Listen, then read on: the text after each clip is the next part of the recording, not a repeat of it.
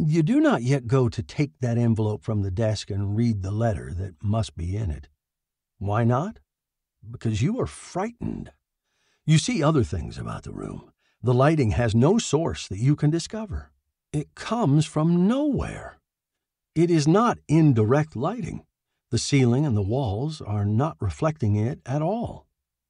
They didn't have lighting like that back where you came from. What did you mean by back where you came from? You close your eyes. You tell yourself, I am Norman Hastings. I am an associate professor of mathematics at the University of Southern California. I am 25 years old, and this is the year 1954. You open your eyes and look again. They didn't use that style of furniture in Los Angeles, or anywhere else that you know of in 1954. That thing over in the corner